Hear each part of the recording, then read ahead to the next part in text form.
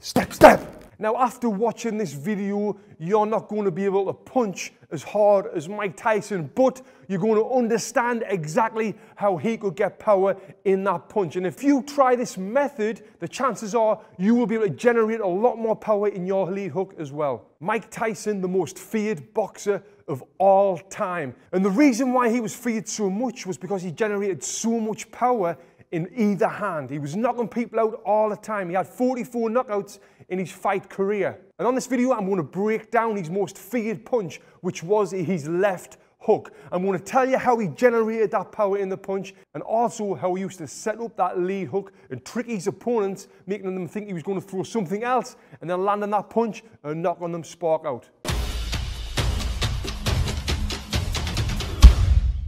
My name's Tony Jeffries, Olympic bronze medalist boxer, former undefeated professional, 7 times national champion, European champion. Welcome to my YouTube channel. Leading off with a lead hook is so hard to do, but the reason why Mike Tyson used to have so much success with it was because of his movement. He would be moving all the time like this, keeping his opponent thinking. And when he used to throw that lead hook, he'd often dip to his left, like this, which made them think he was going to throw his right hand. So if he dipped, them thought the right hand was coming. To defend that right hand, they would put the hands together, he'd dip, and then he'd be able to land that lead hook. So I'll show you what it looks like on the bag. So he's here moving side to side. He would do a big dip in, putting his weight to his front foot. Then from there, really swinging his full body weight around to generate that power.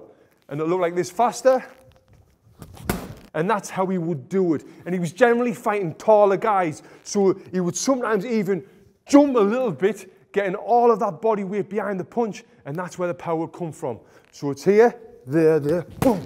And come up. And you can see just there that I'm generating a lot of power in that hook by doing that. And that's basically how he would set up that lead hook. By dipping, they would think that right hand's coming. And then from there, whoom, coming up and throwing it. And he mentioned in one of his interviews that his favorite combination was this right hand to the body, then the lead hook to the head. And that's another way how he would set it up.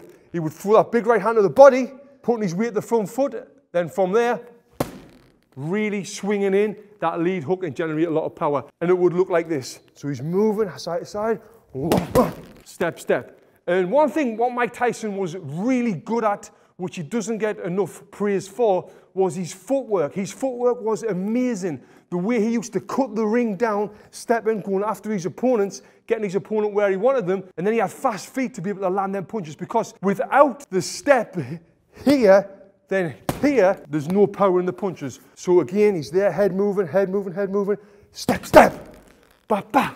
And that right there is how he generated so much power into that. And another way he used to get power was with stepping, would be he would step to his right, step to his left, then lead off that hook. So that would look like this.